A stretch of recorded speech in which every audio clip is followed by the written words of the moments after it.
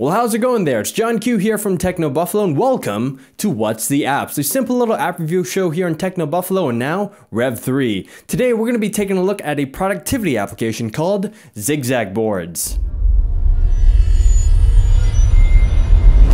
Since its release, and even today, the iPad is considered to be more of a for fun device versus a no-nonsense business tool. As far as gaming goes, the iPad has somehow found itself sandwiched between the PC Flash gaming experience with more traditional portable gaming devices like the Sony PSP. Besides all the fantastic and interactive gaming possibilities of the iPad, it's also a very capable and very powerful personal productivity device. While browsing through the productivity category in the App Store's library, I found a free whiteboard application that caught my eye, ZigZag Boards. ZigZag Boards, or ZigZag for short as I like to say, is a very simple and very handy whiteboard application that transforms your ideas and creations into versatile vector points. Not to mention it takes full advantage of the iPad's magnificent screen real estate and the superbly smooth touch experience that the iPad has to offer. Unlike more traditional whiteboard applications or even drawing applications, you'll be able to select specific strokes, or even the graphics as a whole, and scale them as large or as small as you want to without sacrificing any quality. Just like what you can do on more advanced computer graphic programs like Adobe Flash or Illustrator. ZigZag Boards has two main tools,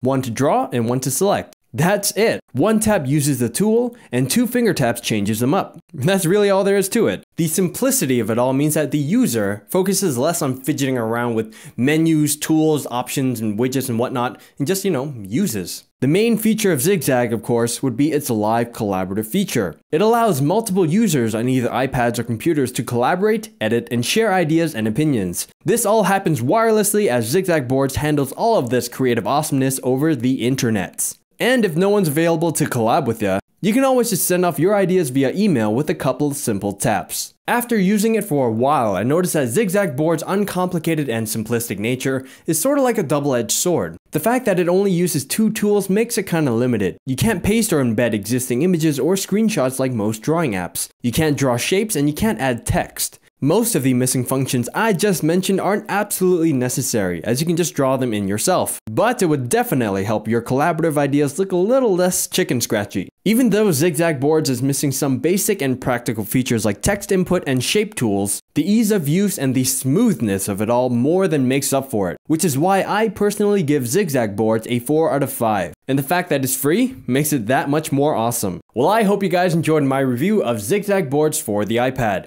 This was Jon Q from TechnoBuffalo. Take care, and I'll see you guys next time.